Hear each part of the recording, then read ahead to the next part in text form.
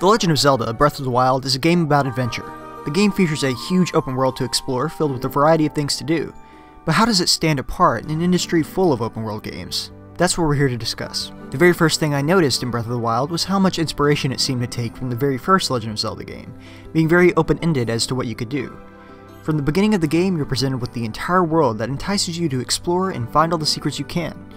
Breath of the Wild is truly a game about the world that you're exploring, with a heavy focus on nature. Hyrule, or rather what remains of it, has been largely taken back by nature.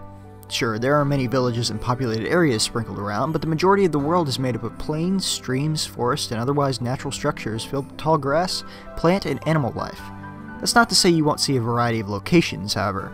From the volcanic Death Mountain to the waterfalls of Zora's Domain, Breath of the Wild is a game that isn't short on varied scenery. As I've mentioned in previous videos, Hyrule in Breath of the Wild is long past its prime, with large parts of the world being left in ruins. This is unfortunate for the citizens of Hyrule, but a great place for an adventure game.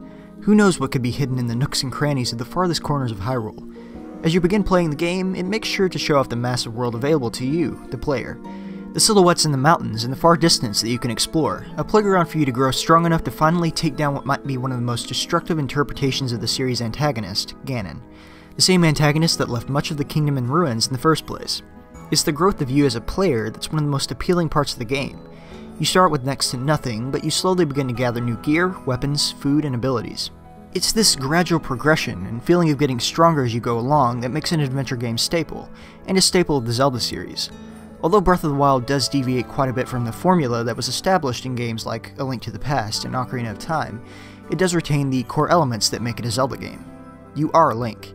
You are the young man faced with a monumental task, and you have all the time you need to become the hero the kingdom needs.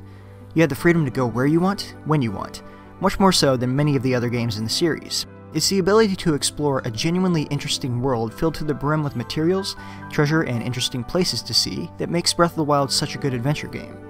Breath of the Wild does have its flaws, but it handled going back to the roots of the Zelda series and modernizing it so well that it deserves the praise that it gets in that regard. Breath of the Wild is something of a new beginning for the series, and I'm excited to see what the future has in store.